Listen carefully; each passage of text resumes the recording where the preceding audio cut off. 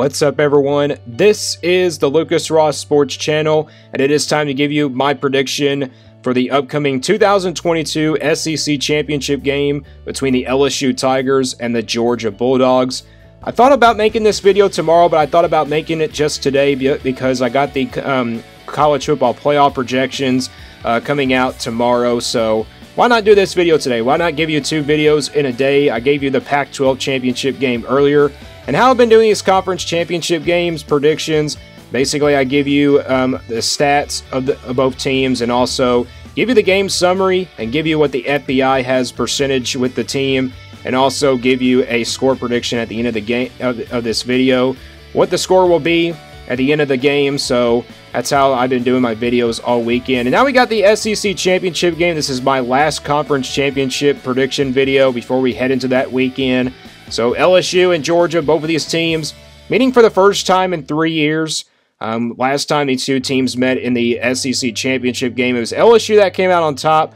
And in 2018, Georgia obviously got beat by LSU in Death Valley. So let's get right into it here with my SEC Championship game prediction between the LSU Tigers and the Georgia Bulldogs.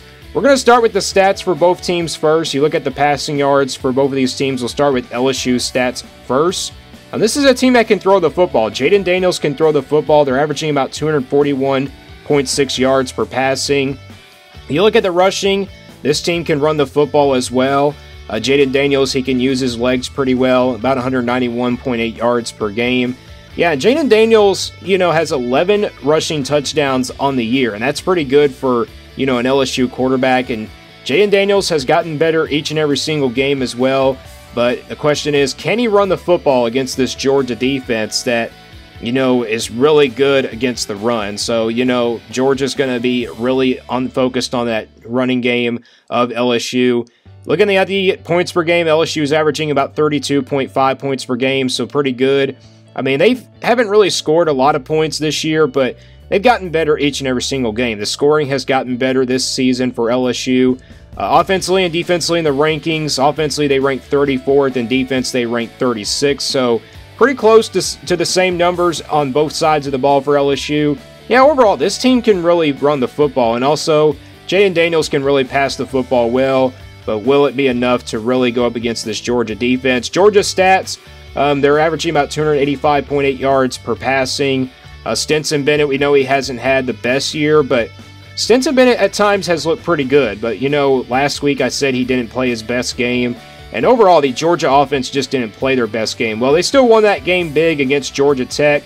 So, yeah, I mean, this is a team that, can just flat out pass the ball pretty well. Stetson Bennett, we've seen him good at times, but still, he's only thrown, he hasn't thrown a lot of touchdown passes this year, but, he's over 3,000 yards of passing, so that's the good news for Georgia. This team can run the football pretty well.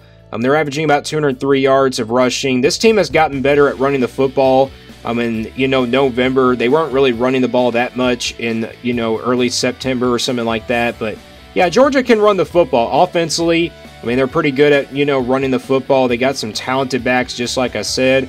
This team's averaging about 38.3 points per game, so Georgia's offense overall pretty good. And you look at their offense here, they're a top 10 offense, about 8th in the country. Defensively, I think they're the best. They have 4th in the nation in defense. They're only giving up about 11 points a game, so yeah, Georgia on both sides of the ball just unreal. They are averaging about 38.3 points per game.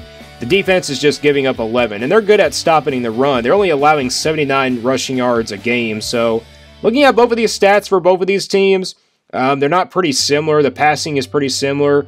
The running game, I think Georgia has the edge, but I think the stats overall, the advantage goes to Georgia because the defensive ranking and also the offense is just really insane. All right, let's get to the game summary now. LSU enters this game at 9-3. Georgia enters this one at 12-0. This game's at 4 o'clock p.m. Eastern Time on CBS. It will be on Saturday in Atlanta, like how it is in the SEC Championship. So pretty much a home game for Georgia, but not pretty much a home game, but it's just a neutral site game. Georgia's favored in this one by 17.5 points. It probably would have been less if LSU didn't lose those 3 games. They're coming off a loss to Texas A&M this past weekend. Georgia's entering this game at 12-0. Now, going into the season, I knew Georgia would not lose a game, but going into the season, I didn't think LSU would probably win 9 games in Brian Kelly's first season. I thought they would just win maybe 6 games or something like that, just because of the schedule. But, you know, they overcome that. And now, if LSU would have won that game against Texas A&M, this team could have been sitting there at 10-2, and this would probably been a good SEC championship game. Now, the FBI is giving Georgia an 83% chance to win this game, and only giving LSU about a 17% chance. So they're really a big underdog in this game. So, I mean, you just never know, though, what can happen in these neutral site games as well. I mean, if you look at the last 5 games as well for both of these teams, Georgia's games, you know, they beat Florida on October 29th. They beat Tennessee pretty good. They also beat Mississippi State on the road pretty good. Now, the Kentucky game was pretty off for Georgia. They only won that game by 10. I mean, they beat Georgia Tech as well, though, this past Saturday, 37-14. Looking at LSU's last 5 games, they beat Ole Miss at home. They beat Alabama in overtime at home. So back-to-back top 10 wins there. And then they beat Arkansas on the road. And they beat UAB pretty big, and they lost to Texas A&M this past weekend. So, yeah, that was a tough loss for LSU to really swallow. So they're going to have to get revenge in this one. It's not a revenge game, though, because it's against Georgia. But, yeah, this game at 4 o'clock Eastern Time, Georgia's favored by 17.5 points. That's a big number. Really big advantage there for Georgia. I think they're kind of a lesser favorite than that. So, all right, let's get into the prediction here. We got LSU versus Georgia in the SEC championship game. LSU is 9-3. Georgia is 12-0. How do I think the game will go? Well, I think it's going to really be a defensive game. I mean, both teams are pretty good on the defensive side of the ball.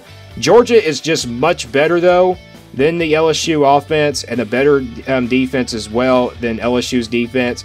Now, depending on how this game goes, I think LSU can score points, but I don't think it will be a really big number for their points. I mean, Georgia's got a good offense. They can run on this LSU defense as well. Yeah, I mean, both of these teams are pretty even, but, you know, Georgia's just a lot better in this game. And I think turnovers are going to be the big key here for this Georgia defense as well. So I think LSU is, you know, they got a pretty good offensive team, but I don't think it will be enough. I'm going to go with the Georgia Bulldogs with a win. I got them winning this one 30-17. I mean, that is my score prediction for this SEC championship game coming up Saturday. And, you know, Georgia will score 30 points. I think their offense can really pretty much score on this team. It just won't be early in the game. I think it will come late in the game. Maybe Georgia starts pulling away. But I think LSU scores 17 on this Georgia team. But I don't think they'll get into the 20s because, you know, Georgia's only given up 11 points per game. But, yeah, this defense overall is just really strong for Georgia. I don't really see LSU moving the ball on this team. Maybe the running game works for them, but it just won't be enough. Georgia will keep running the football as well. They can also go with the passing game. But that is my prediction for the SEC championship game coming up for you Saturday for conference championship weekend. And I think Georgia will be the #1 seed in the projections for the college football playoff. That video is coming tomorrow. And stay tuned here for more on the Lucas Ross Sports Channel.